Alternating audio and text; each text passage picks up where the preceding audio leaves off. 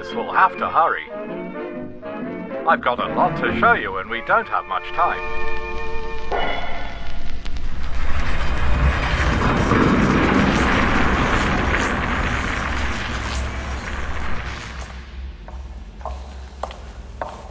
Where are we? In a museum, obviously. How did I get here? You should know that, but it doesn't matter. Now, I'll show you 6 containers. We'll start from the first, the letter Z. Gaetano Zambon was the son of Giovanni, a grain merchant. His father wanted to leave him the family company, but Gaetano had his own ideas and graduated in pharmaceutics in Padua. In 1906, with his partner, Silvio Farina, he officially opened the Zambon medicine store in Vicenza. The company became Zambon & Company in 1908. In 1911, business was so good a new headquarters was needed. Everything was going well. The company prospered, and for a long time Gaetano had good results. Then his luck ran out. In May 1944, the Vicenza premises were razed to the ground. It was a terrible moment. Onlookers were met by a scene of total destruction. For a moment, all seemed lost. But Gaetano responded with his legendary character. In 1946, reconstruction had already finished with remarkable improvements and expansion. In 1948, Gaetano handed over to his son Alberto, who'd taken a degree in chemistry in 1946 and later one in pharmacy. Alberto realized before many others the importance of having his own products, coming from internal research and not made under license, but above all the importance of finding new markets.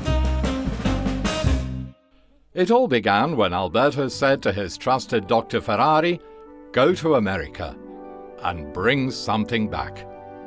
And Ferrari came back with the acetylcysteine molecule, which, transformed into N-acetylcysteine, became the first mucolytic in pharmaceutical history. Intelligence, disposition, nature, courage, memory, will, action, sensitivity. This questionnaire takes everything into account. Certainly.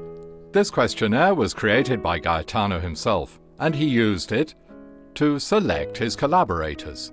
This shows you the importance he attached to the people working with him in the company. Gaetano looked for gifts that were not just technical, reliability and discipline certainly, but also the ability to see yourself in others, to think about the common good and not just your own. People able to generate thinking, experiences, histories and different cultures. But also people capable of ideas, actions, projects and common objectives. Right, what you're reading is a value report. An unusual one perhaps, but one written with the aim of rediscovering the values of this company to chart its course for the future. Here we are at the M container. Make, it signifies. Look at these photographs. This is the Italian production center. A place of hard physical work, shifts, concentration, respect for precise rules, but also passion and experience. A great effort that is repaid with results. Zambon focused on 3 therapeutical areas: breathing, pain, and the care of women. The brand.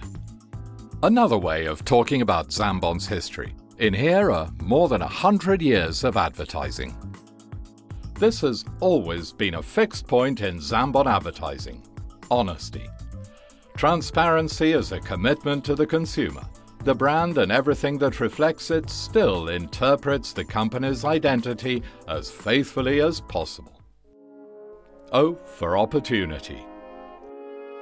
This container's dedicated to research. Research is an opportunity that appears only to those who know how to grasp it. Only by broadening your scientific knowledge and tirelessly studying all social and organisational problems can you rise above mediocrity and make yourself truly useful and almost indispensable. That's from the moral testament of Gaetano. With the Z cube in 2003, a new research model was created. No longer a question of square meters and the number of researchers, but the ability to make different competencies of high level work together. A network of relationships, universities, research centers, companies, to use in a more targeted way and in lower doses molecules that were already well known and thus safe. To generate new products in therapeutic areas traditionally interesting for Zambon. This makes the research agile and flexible. N as in now. This model is a project still to be built, isn't it? No, it's already operating. It's Open Zone, a place for developing ideas, a breathing space, one for defining the rules of what we call living well, which is our way of being and viewing work, as a place for personal as well as professional growth. What is ZOE? Zambon Open Education.